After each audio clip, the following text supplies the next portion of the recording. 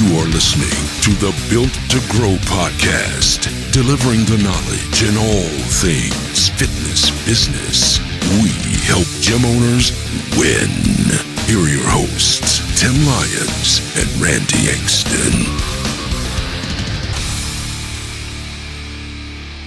All right, welcome back to the Built to Grow podcast. I'm your host, Tim Lyons, and joined in studio, as always, Randy, the patriarch of productivity, Angston. Boom. Good day, sir. Good day. Also a special guest, Amanda Goolsby, joining us, talking about some cool pre-sale stuff. She came from Orangetheory, and actually, I'm going to let her explain some of these numbers because they blow my mind, and we'll get into that here in a second. A couple other things, guys, before we get started.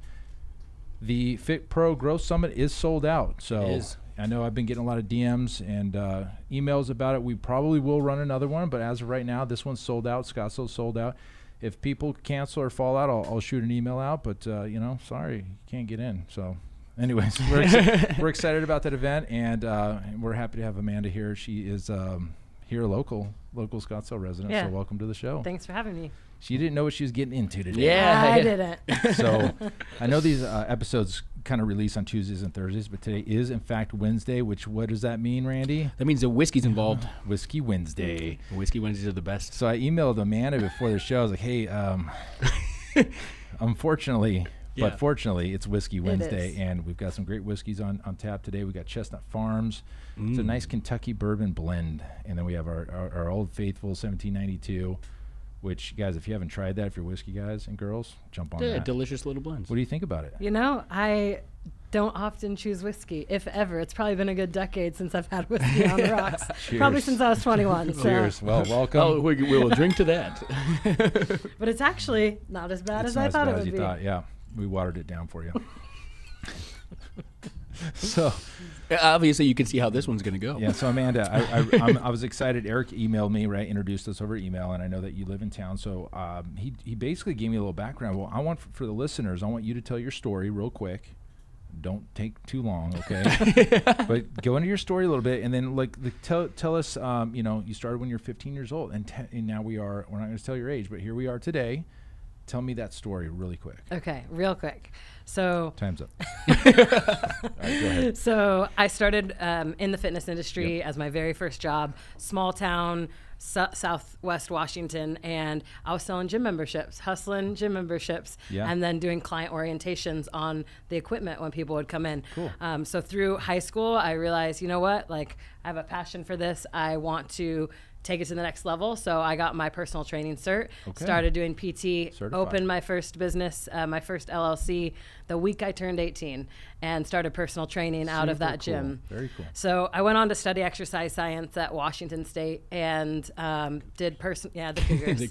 And, did personal training, taught group fitness, and helped run the Snap Fitness franchise that was there in Pullman when I was there.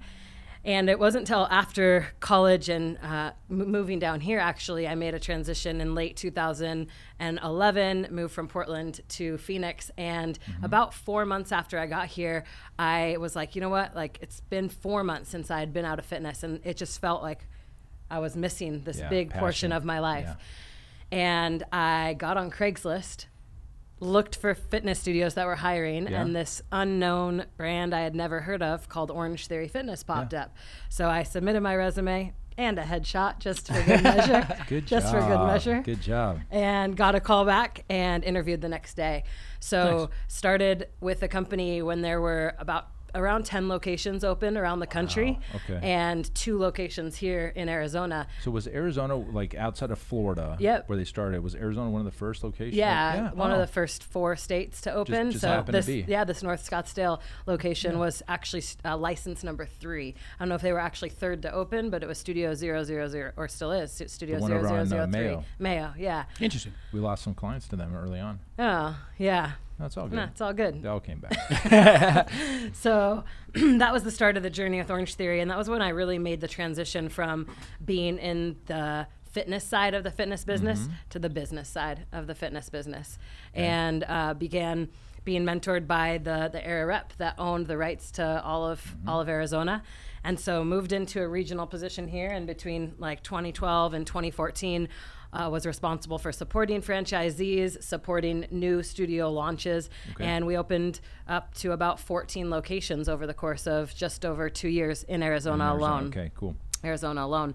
So 2014, I began to kind of explore out to other parts of the country. People were starting to develop, so I helped launch studios in South Carolina, did a turnaround in Kansas, and then moved on to Salt Lake City. So the growth of the brand continued to expand, and the best part is having been a part of it from the early days, it gave me the opportunity that by a few years in, I just had this wealth of knowledge that I am so grateful to have been in at the early part, because as you see a brand grow and evolve from day one where we're writing our own workouts and every single day, to the point where technology is now being introduced, to the point where no one knows how to use the Mind Body Online. I'm like self-teaching, you know, reports, to the point where I could in 40 hours train a franchise owner and their sales staff how to fully operate a business. And on day 5, I'm just sitting back and like watching them, observing them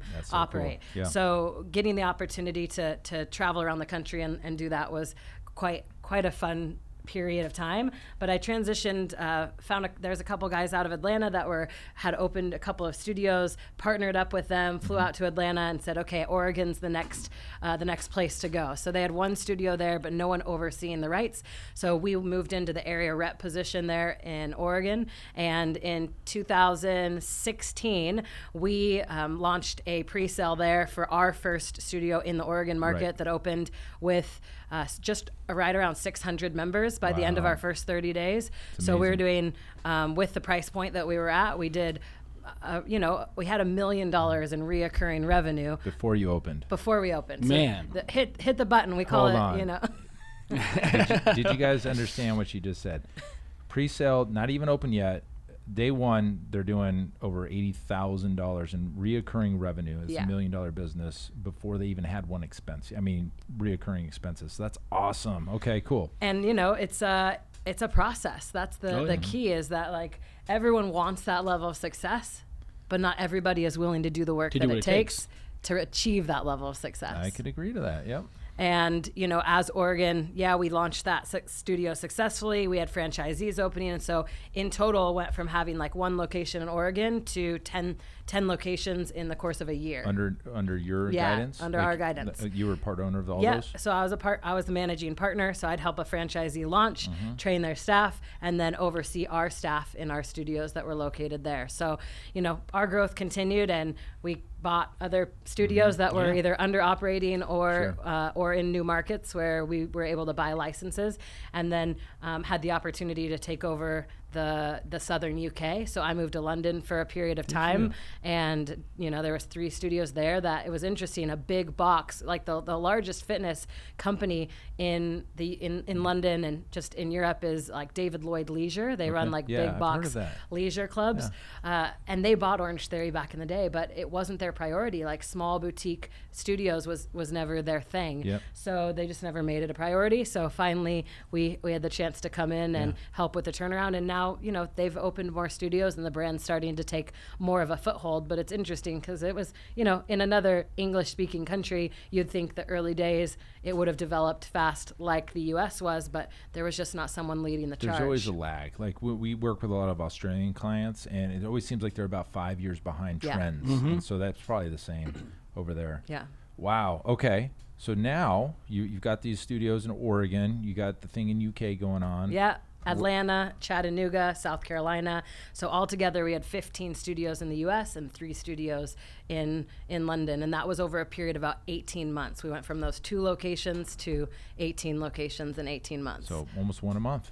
Yeah, boom, boom, yeah. I mean, we opened 10, acquired 6, and then had 2 that were open. But it was rapid growth, and it taught, the lessons in growing a business are one thing. The lessons in scaling at the level of employees and team and culture, and how you scale a culture across multiple states and multiple time zones. And different demographics and things like that. I mean, I'm from the Midwest. What appeals to the Midwest is not what appeals to us here in Arizona. Totally. Like, that is a different person for the most part.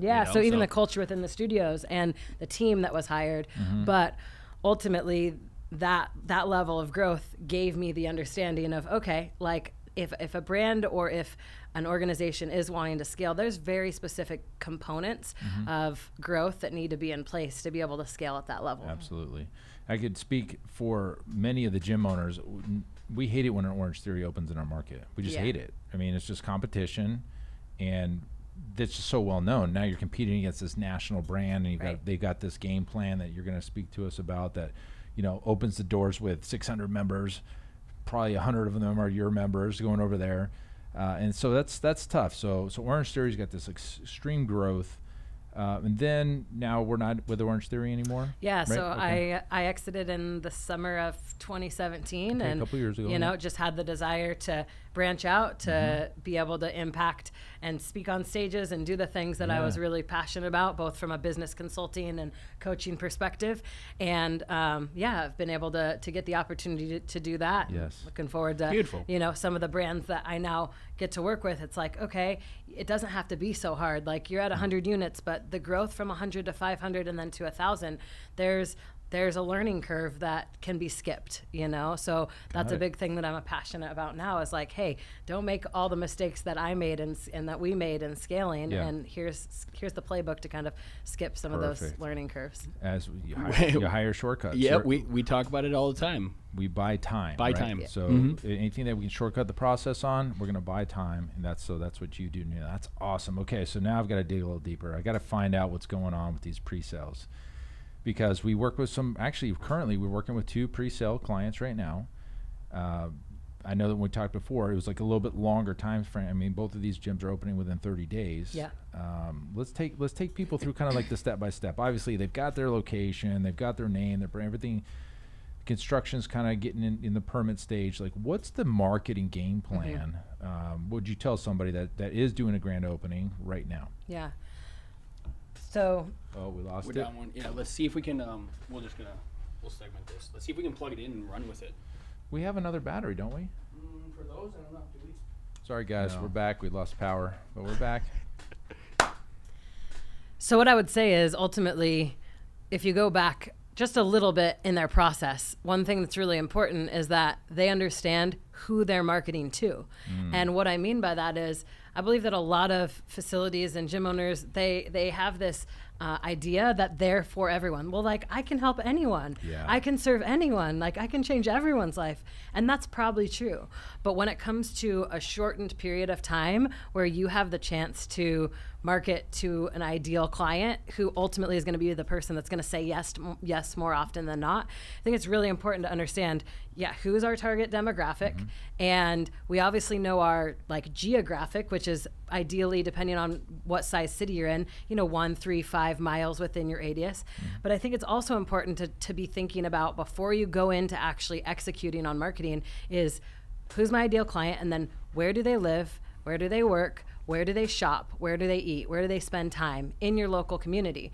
Because yes, a piece of your pre-opening marketing that's really important is your online game plan, your online presence. Whether you're spending, I definitely suggest spending money on ads, and I definitely suggest not trying to bootstrap it yourself during a pre-opening. It's like, invest in a company who knows what they're doing, who has proven success in marketing, so that your ad spend is actually getting you what you want, and you're not testing out the waters in pre-sales. Right. Because ultimately, it's your only opportunity that your gym or your facility will ever be open where marketing and sales is your sole focus. Yeah, you did mention that. Like, what else you got going on? I mean, you got the construction going on. You got some busy work going on, but like, you're not running clients through your gym. It's the only time you're not running clients. Let's get some marketing sales. Okay, right.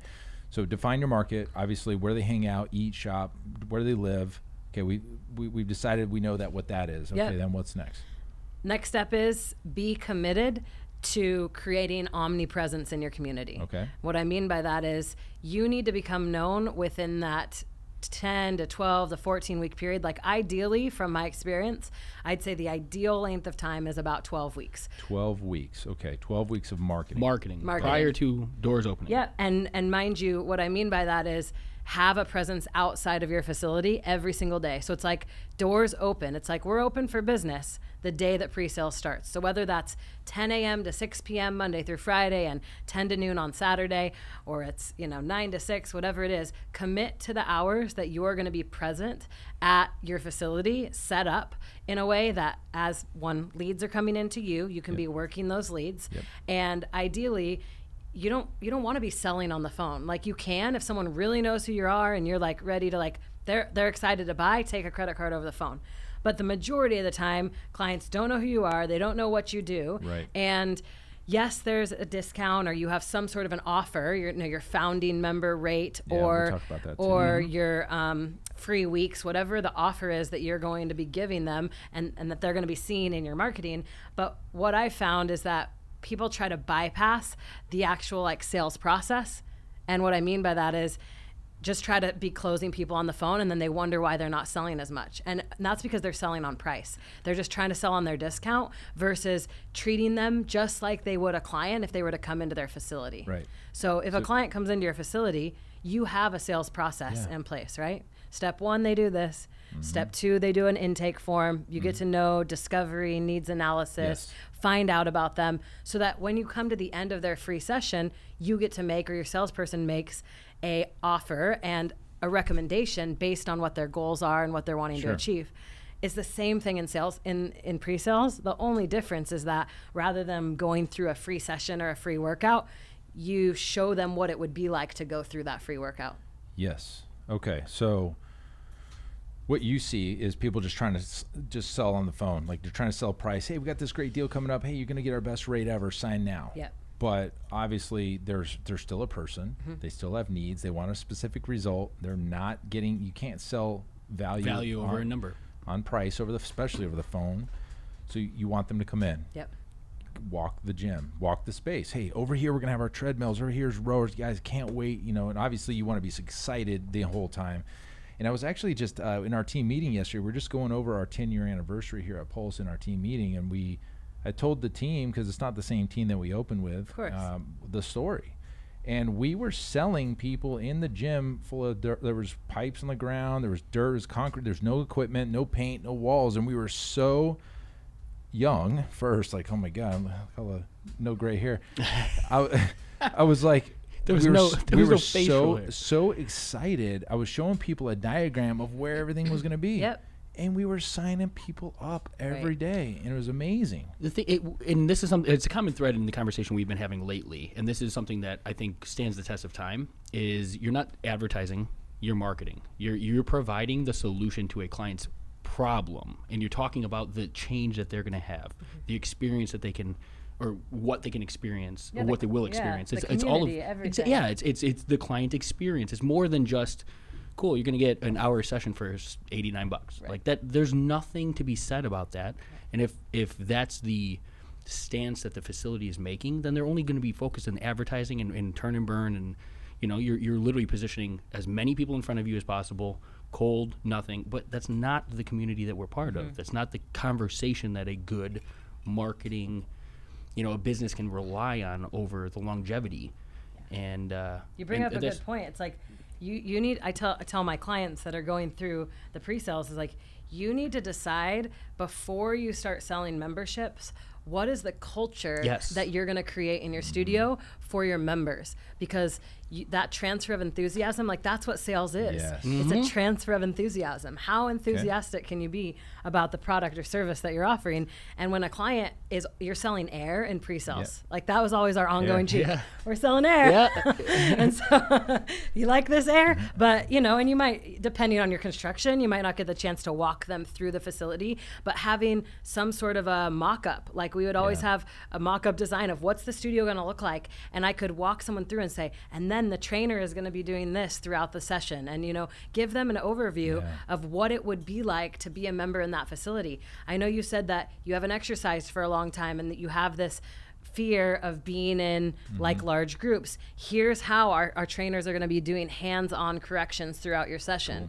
So like giving them an overview of that in the pre-sale process, in the presentation, so that they understand what it would be like to be a member, and they can start to feel and see themselves in your facility, which is really what you need in pre-sales in order for someone to be like, okay, well, here's my credit card. I love the beauty of how much that translates to the long term, like the sales of the clients that we're on the phone with. Yeah. It's the same place that clients or gym owners should be putting a lot of their focus in their conversation is the needs of the individual that's walking in and not the dollar amount that they're trying to sell them on.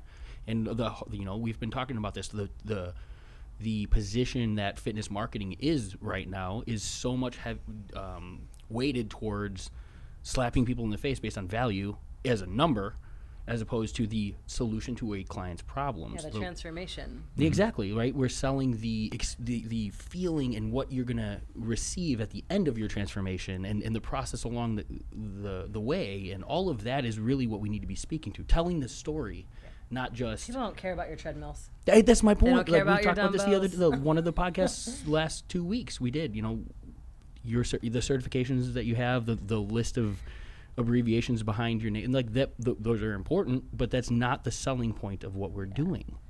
And I love that the conversation's the same. It doesn't change, and it shouldn't, because at the end of the day, what we're trying to get people to buy into is that transformation.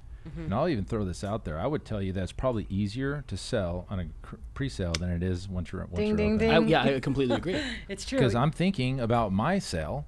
I sold 100 people into the gym with dirt. There was there's concrete floors, and in construction there's some metal studs on the ground and a map, or a diagram of the gym. Right. And to your point, it was all based on enthusiasm. I was so excited to open the doors. This is my business. We're gonna crush, and then the people could feel it. Energy breeds energy. And the coolest thing, you say it all the time. Energy breeds energy. And there's still clients that signed up with me at the grand opening that are still here today. Yeah. I mean, that's awesome. We just had the conversation 3 months in. 10 years in. Is when we met. A decade in, yep. 3 months in. So a decade in. Okay, so you touched on a couple things. Obviously the pre-sale needs to be happening in your gym in person, not on the phone, but the hook. The hook is typically what drives a lot of the sales. You recommend a founder's rate. Talk about that, and I've got my own take on it, but talk about the founder's rate and what does that mean? So I think it's really dependent. I'll start by saying this. It's really dependent on what your price point and your model is going to be when you open. Okay. So if you are a studio-based model where you're by giving a 20% discount, you're looking at $20 to $30 off, maybe $40 off a month at max. Okay. However, if you're a training facility where you're offering $350 a month service, offering 20% off is a significant reoccurring revenue over the lifetime value of a customer. So I do believe that the offer, the hook, needs to be individualized based on what it is that your open model pricing is going to be. Right. The founding member rate is... I've seen it be powerful because people love the fact that they're grandfathered in, and as long as they're a member, they're always going to be in at that discounted rate. And that's part of the pre-sale pitch is that, hey, by reserving a spot now, you're grandfathered in at this discounted rate. As long as you're a member, you'll have access at that rate. Your rate will never go up. So that is a benefit of that. You could still do a founder on a higher price point model. I just wouldn't make it 20-30% off at the start. I would probably make it something more like 10% off, $35 off their monthly reoccurring dues. It's still of value. Sure. And they have a reason for, hey, they're betting also on us selling them air. They've never experienced it before. And you're giving them the benefit, right? And so my thought is with a specific type of model that only has a kind of a capped capacity. So like Orangetheory, most of them are the same size. Like, what's the cap that you can have in there? I mean, we had the largest studio in the country at one point, and we had 1,700 reoccurring members, and that was a bigger studio. So it was like there's over a lot of 4,000 room to play. Yeah, I would say probably capacity for most locations is probably around the 11 to 1,200. That's running a class basically almost every hour of the day with 3 groups running through there the majority of the day. So full capacity. Okay, so even with 1,100 members, there's plenty of room to play with the founders rate. But with difference, there's a lot of models coming out, and there's some that 200's max. You give somebody a founders rate, you're kind of shooting yourself in the foot, right? For life. So maybe a short-term founder's rate, hey, first year is this. Yeah, or even first 6 months. For 6 months or first 3 months, depending on what your pricing model is. And then the second layer of that is, as a founder, giving them a period of founders weeks or VIP weeks, something that's, specialized for them to come in and actually utilize the facility. Because the number one pre-sale objection, and I believe that this will always be, is, well, I want to try it first. Sure, try before you buy. And so, like, what if I try it and I don't like it? And so having that in place, having some sort of a period of a week of free sessions, founding member week or founding member weeks before grand opening, before their credit card runs. So run it almost like a soft opening, like a restaurant would, or something like that. Yeah, totally. I mean, I like to say, hey, you're fully open in those weeks. That's your first week of creating. If you can create an amazing customer experience in those 2 weeks, the founding members are going to stay. Yeah. And they're not going to say, well, I want to cancel my membership before it ever runs. Now, yes, you're going to, no matter what, you're going to always have drop off, whether it's people canceling because they never come in during the free week or weeks. Right. But those 2 weeks are important. I think, from my experience and lessons learned, round 2, fill it up. From my experience and lessons learned of, if you have, let's just call it, for the sake of where I'm seeing most centers kind of having, let's say you have 300 founding members, okay? And those 300 founding members, they need to use the facility during those 2 weeks. 300 founding members, yeah. They need to. You need to be hitting the phone as hard as you can to get people booked and sending out scheduling links. Because if they don't come in and use the facility, the likelihood of them falling off is so high. So you've done the work, you've got them signed, and now you still got to continue to work to get them to show. Right? And nurturing them through that pre-sale process. That's another mistake that I made in the early days. Sign them up and then don't talk to them. Forget about them. Don't talk to them for 12 weeks. So having an email nurture campaign that's going out. I've got some automation for that. Yeah. I hear that you're the guy for that. Having a community event or two. If you're a yoga brand, then host yoga in the park once a month leading up to the grand opening of your studio. Or if you're a training brand, have the head coach that you've hired run a body weight workout in the parking lot of your facility. So that everyone's like, what are these people doing? What's going on here? I want to be a part of this. One of the best things that we did was when we did like our large group training, we would take everybody outside and run down the block. Yeah. And people are like, what is going on? We got more clients from people like, I saw you guys running. I want to do that. But the previous build, when you guys did the grand opening over there, so many of those sessions, off our summer months here in Arizona, were done outside. We had to. You had, there were large, you had 40, 50 people showing up to, every Saturday for those outdoor boot camps and stuff like that. And again, it's like a pole in the water, right? Yeah. So many eyes are seeing this stuff happen. Yep. That it's like social proof, exactly. Too. Well, that all too, right. Absolutely. So there's an elephant in this room, and it's how the hell did you get 800 people to sign up? Like we know which elephant in the room. Well, what are we talking about? Yeah, well, that's the elephant I'm talking about. But we're just kind of like brushing over. Yeah, 800 people signed up, but it's we talked about the offer. Yep. We talked about the weeks in advance. Yep. We talked about being enthusiastic. Yep. We talked about being omnipresent. But that still doesn't mean 800 people are going to sign up. Yeah. So what am I missing here? So I'll first off, I'll start by saying I failed at my first pre-sale. Okay. Like Ahwatukee, Arizona, 2012.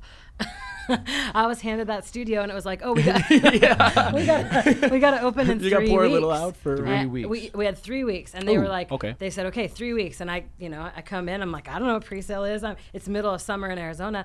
We did our best. We ended up having a pretty large grand opening, and we opened with 150. Now, in the world of your break even being 350, that's a significant loss that you're opening with member-wise. How much money you're losing, how much money we bled for the first 6 months of being open. So, that pre-sale that we did, 600 members and $1 million in reoccurring revenue, I had personally launched and done about 6 at that time, and I had trained about 20 of them at that time. Got it. So by that's one step, is like level of expertise and experience of what works, what doesn't, how do you overcome objections, absolutely.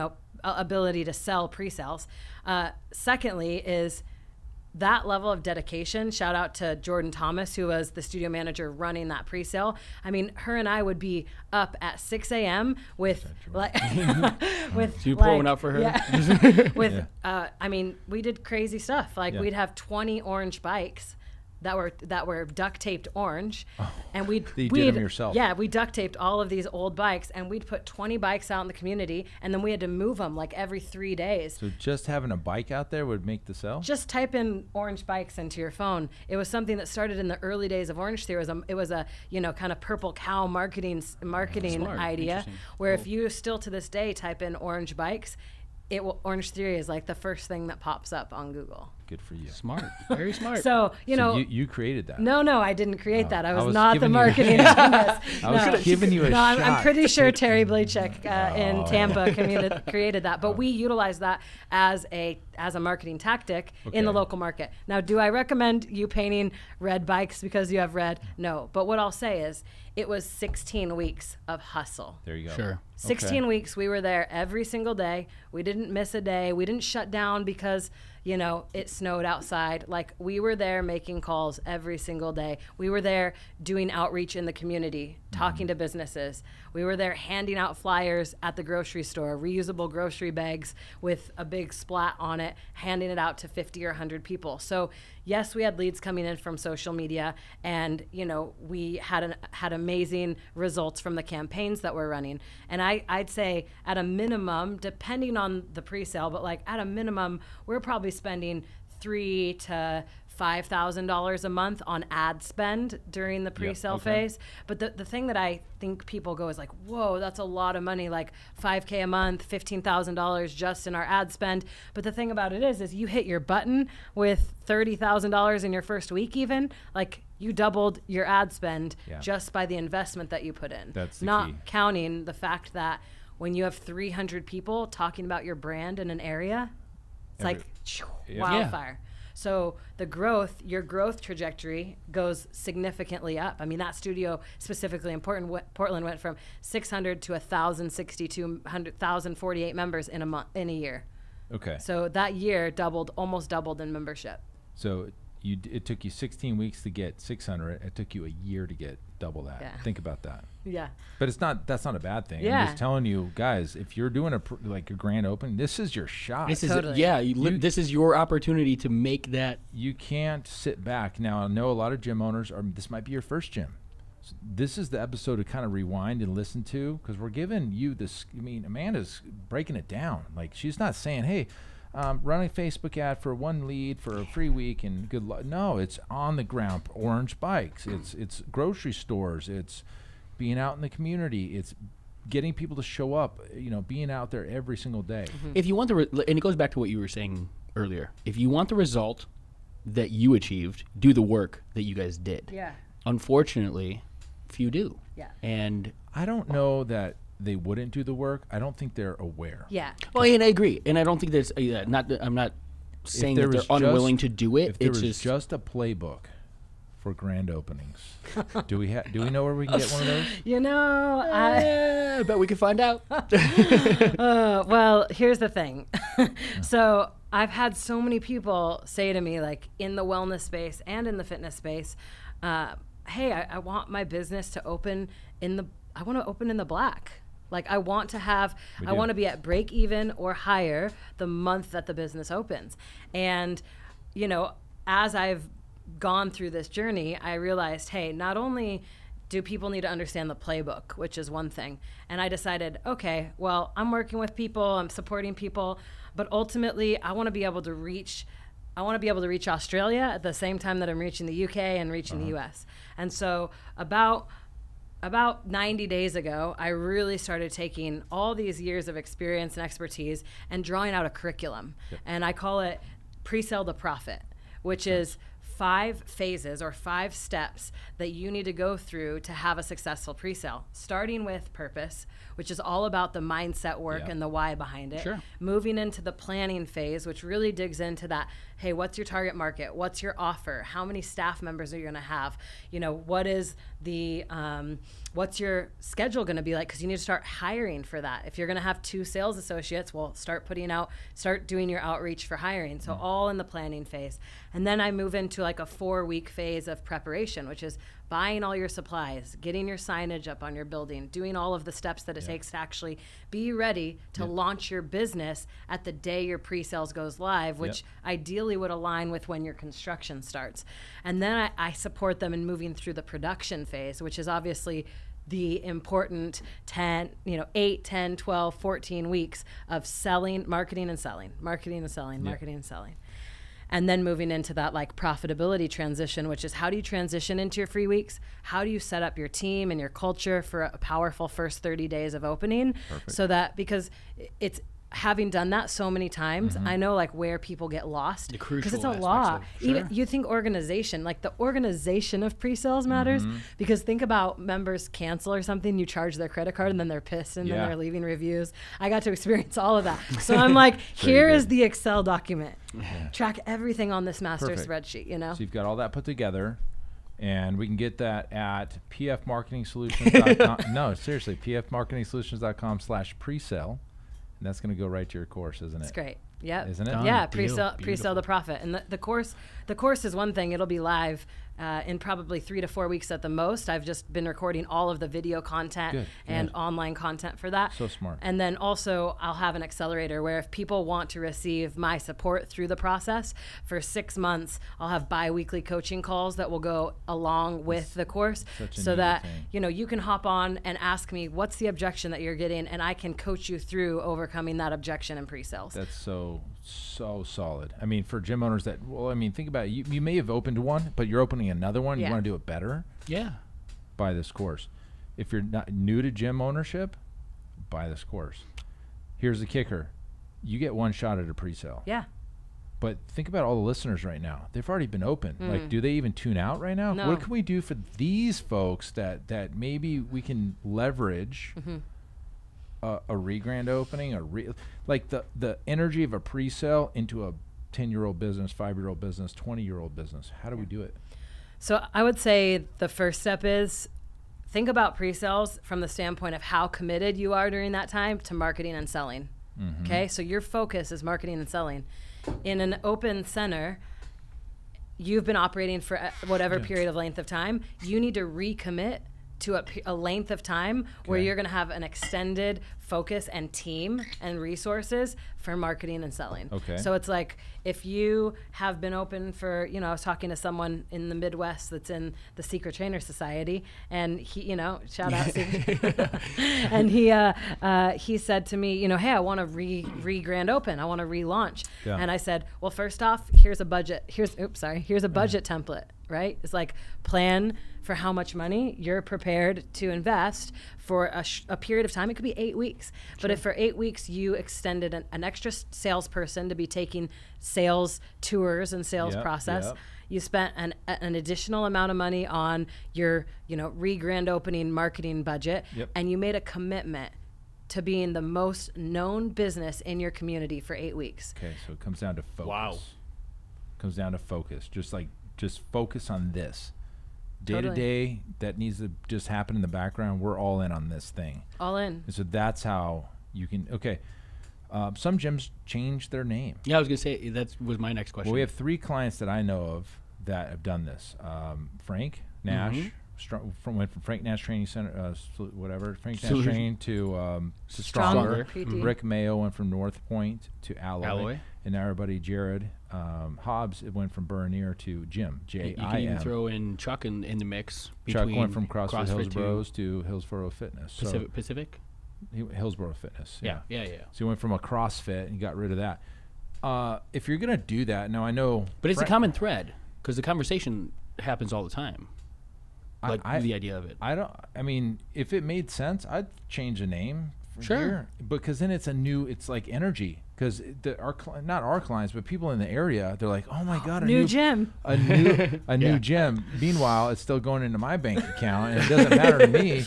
I mean, granted, we've got SEO and everything ranked, our website. That kind of you lose out on that side of it. But I mean, there's some of the shit makes sense. Yeah. Like change the colors, paint the gym, change the sign, same company. Re-grand opening, yeah. Re-grand opening. 600 Just sales. throw a sign up that says under same ownership and just like new payment scheme. Like what You don't even need to say that. You just say just say grand opening. Grand opening. People are like, oh, that place, Pulse Fitness, went out of business. I'm like, yeah, it sure did. But we got this.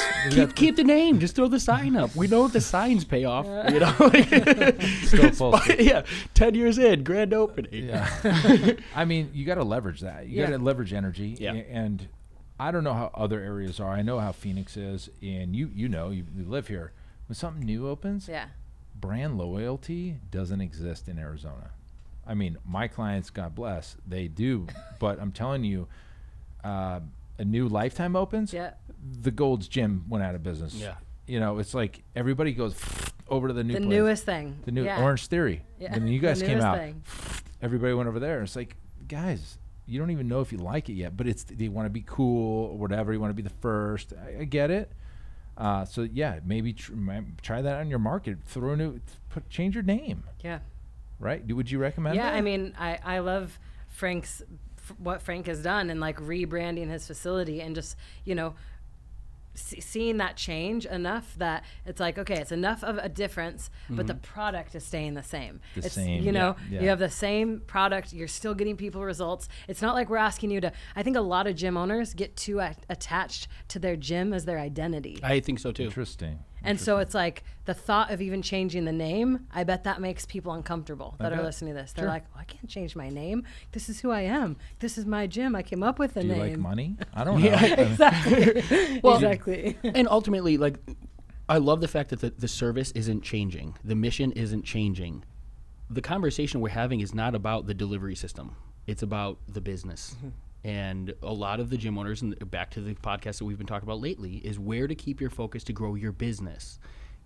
Would you say before we got on, like your clients, but people aren't signing up because of your treadmills. Like they don't care, right? It's the client experience, and it's encompassing. It's the environment. It's the community. It's so much bigger than just the result that they're going to receive.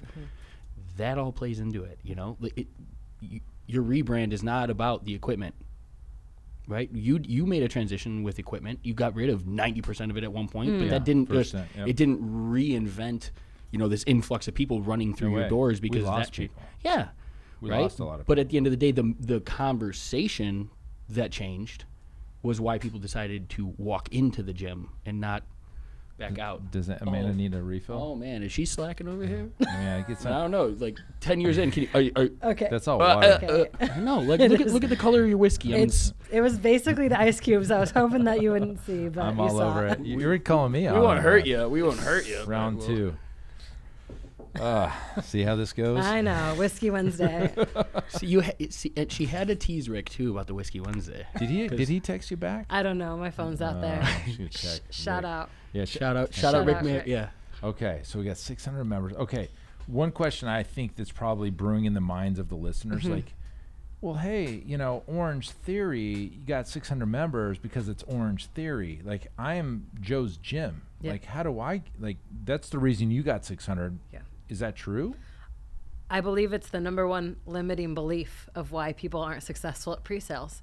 Is that if you believe that the reason you're not selling is because of your brand or because of whatever, then you're not going to be successful. It's like you have to believe that this process will work. I like her. She talks all the things that make sense. It's like you have to believe, because like, yes, of course, the brand, 2016, that studio opened. But I'll tell you what, like there were studios open when we did, you know, we were first to market like in Utah, and that was no brand awareness. That studio still opened with like 375. Are they still there? Yeah, they're in Utah. Yeah, no, the one in Oregon. Oh yeah, Oregon's crushing it. It's grown. To be honest with you, is Orangetheory still not closed one location? Still not closed a single location across the world. Yeah, that's pretty unique, right? That's it doesn't. It doesn't happen. It just doesn't happen. Batting 1,000. Yeah. Yeah, Rick mentioned that in his episode, so I was like, oh, dude, that's all pretty dang cool. That's crazy in this industry, and as finicky as fitness can be. I want to bring up a stat. I heard, maybe you know the answer. Is it true that the average Orangetheory client lasts 3 months? No, I would say from my understanding, at least from when I left, you know, when I exited Orangetheory, is like at that point, the average length of stay, I believe, was 7 months. Okay. But you still got to turn and burn that. that person's gone 7 months. Yeah. So we did our numbers here, and I kind of showed you don't really probably know a lot about our model, but we have a group training level and we got personal training level, and the price point is like $199 and under for this group training level, and then $350 and over for this side. For our team training, it's 9.8 months. For our high level, it's 36 months. Wow, that's a big difference. It's amazing. But Orangetheory would live in this $100 kind of Yeah, right? 150, like 130 average. So it's point. in line. Yeah. So it's in direct line. correlation to the amount of money that people are investing to their length of stay. And right? and you and You're Rick were in alignment. Rick almost was 10 per months. month. I was Yeah. 9.8. He was Yeah. 10.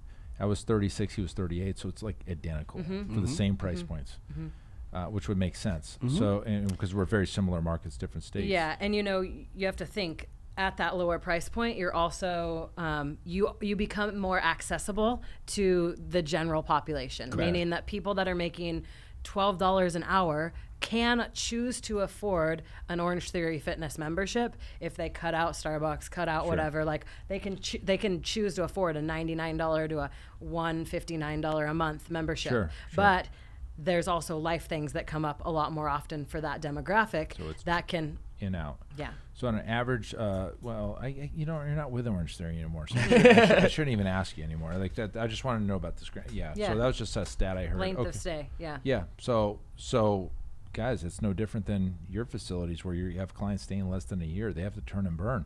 So they went from 600 to 1,048. Yeah.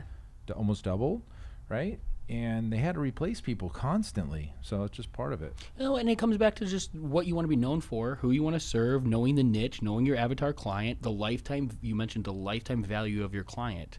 That is such a crucial aspect of knowledge, and then how you implement that into the people you're trying to attract. Yeah. We know the 80-20 rule in your business. We know, the value ladder and all of that.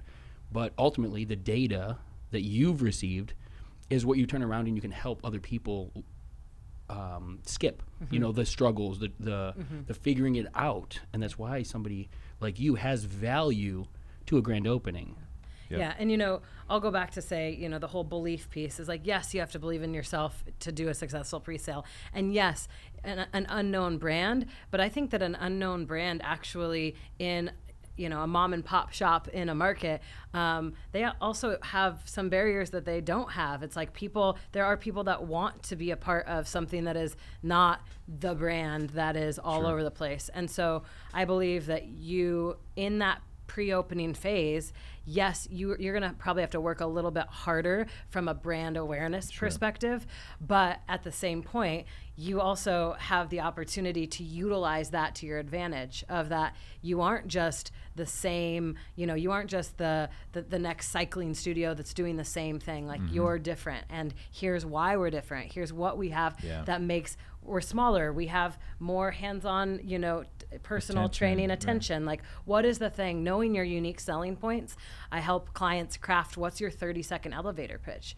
Because in pre-sales, you need to be able to pique someone's interest when you're in a parking lot quickly. And so if you're like, oh, and we do this, and then we have this training, and it's small group, and it's large group, and then you might do these dumbbell things, and so it's like, whoa, okay, you lost me. Whoa, too much.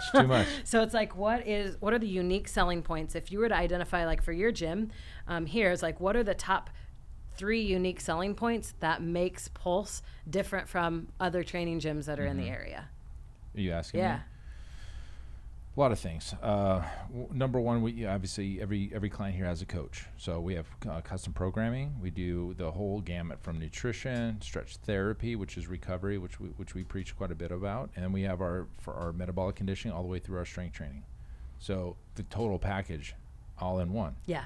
Versus metabolic conditioning only, or just strength training only, or recovery only. Yeah. Right. So your unique selling point would be that we are an all-in-one package in a 1-hour workout with a personal coach. You have an all-in-one package that includes metabolic conditioning, powerful strength training, and recovery. Perfect. Thank you. It speaks right into the things that we've been talking about lately, and the difference between our content to clients play. Right? Yep. In a pre-sale opportunity, you have the opportunity to deliver to your marketplace nothing but beautiful content. They need to know what makes you different than the gym down the street before you're selling a number.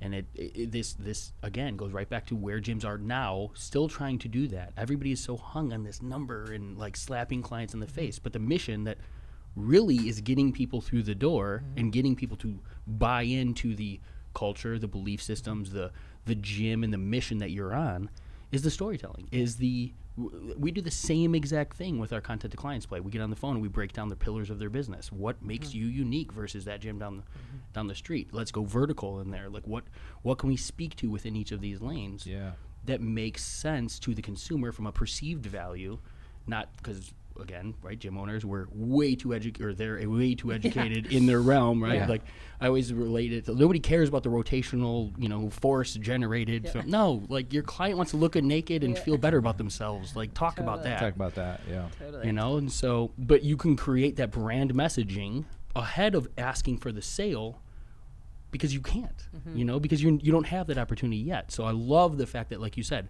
from a business standpoint, shift your focus to marketing and sales before having to facilitate the actual, delivery system of the result. Yeah, that's what I get out of this. It's just like you got to go all in, 16 weeks-ish. Obviously you got construction and everything else. Being in the construction industry for years, I know that it never ends on time. I managed this one; it was still a month late. So what do you want to do? What do you want me to do? It's never your fault, guys. It's not the GC. It's not that. It's the cities, the permitting. All of that's going to take time. It happens all the for time. us. It was just lazy workers. Pretty much it. Takes time. Either way. Hey, the trench is open. Like, why isn't there somebody here laying? Maybe I should have been here. They seem to work pretty hard for me. I'm just kidding. Well, you're prettier than me. Yeah, I was gonna say right back to the headshot or something. Yeah, just apply his headshot on the door. I'm just telling you. It always takes longer. Yep. Yes, anticipate more time than what you're being told. Yeah. Have you ever had one from the day the permit left? You did. Okay. I don't want to touch. Yeah. Barely. There was. You mean that like took.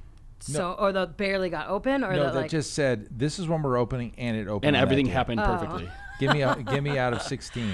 Oh man, no. 0. No, right? 0. Never. There's always something. And if you're opening a gym, take this. This is probably the most valuable piece. If you could start here and listen to the rest. Do not say when you're opening.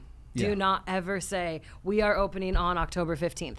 Say we're going to open in the fall of 2019, in Q1 of 2020. And then as you get closer, make your communication get closer and closer. But having made that mistake a lot, like these are the little mistakes that's like you lose members from what you say. You lose members from what you do. Right. So it's like you don't have to make all these little mistakes. Just make sure that you say the right thing through the process. So PFmarketingsolutions.com/pre-sales.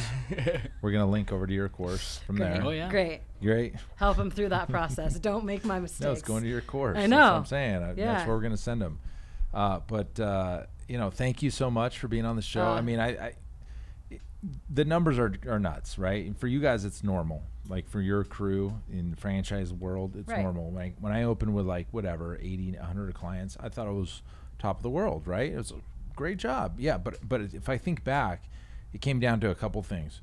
I was always in it. I was super animated, excited. I was calling everybody. There was nothing. I didn't know a damn thing about what I was going to do in that gym, but I was calling everybody. So excited. Man, I can't. Hey, thank you for. Hey, I saw you stop by. Is there any time to come in? And we were just walking the studio. And again, it was dirt. It was concrete floors, and it was just. I told the story to the team, and they were like, "Huh? What are you talking about?" What? You have one opportunity. It's a lot easier to sell in a pre-sale than it is when you're opening. The numbers don't lie. Go all in. And if you're a gym that's open, which probably the majority of every person listening is currently operating in a facility, Amanda's advice is to set something in stone and then focus for 8 weeks, 6, 10 weeks, 12 weeks, and all in. And maybe you roll back to founder's rate. I don't know what the hook is, because a lot of the result is based on the offer. We know that. A lot of the weight. The leads, the amount of leads you're getting, the lead traffic. Based on the offer. You talked about founder's rate is the big kicker for the grand opening, with a founder's rate kind of trial before. If you're doing a re-grand opening, maybe we're going to roll it back to 2009 and we're going to give you our rates from 2009 for 1 month. Even at that, there's nothing crazy about any of those offers, right? Like you mentioned, it's a low barrier or a reduced rate. Cool. It's a free week. It's a free 2 week. Like there's nothing here that's. But they're shiny ball. They're building on the hype of a new. That's what. New, yeah. You're only new once. And then if you want to be new again, you change the sign, and now you're XYZ Fitness, and we're in the same. It's the same bank account that your money's going into. So, but if you're like averaging net 8 and you can double or triple that, like you're averaging net 10 members a month, and then you go net 20 members a month for 2 or 3 months because of your focus on sales and marketing. Yeah. Well, then those 20 members, then that duplicates from referrals and everything else, and like an additional net 20, depending on your facility size, over the period of 8 weeks, it's worth it. If their length of stay is a year and a half, or 2 years. That goes back to knowing your client. Knowing your client value. Yeah. Yep. So. Perfect, guys. We'll end on that, guys. Amanda, thank you so much for coming. Thank you to Whiskey Wednesday. I think just for anybody that's is tracking, I think we're 4 in. She's 1.5. 1.5, maybe a half, maybe a tenth, maybe a quarter. Are we gonna like keep a tally? Like, are people are gonna get at us like how many we've had? Oh, you guys had 3.5 in that episode. You're gonna bump those numbers up. Those are amateur numbers. You know what they do is they look at the bottle at the beginning of the episode and then they fast forward to the end. Oh, by the way, if you're watching this on YouTube, if you're not on YouTube, go to Built to Grow Podcast on YouTube. You'll check out the episode. You can see what we're doing, making silly faces, and you'll watch the bottle go down. As we Bottles. But that's right. We had 2 in rotation. Yeah, two different variations. Absolutely. Great job, guys. Hey, appreciate you. You're part of it. Yeah. All right, guys. Go team. Until next time, keep changing lives and build something great. We'll talk to you on the next episode. Bye.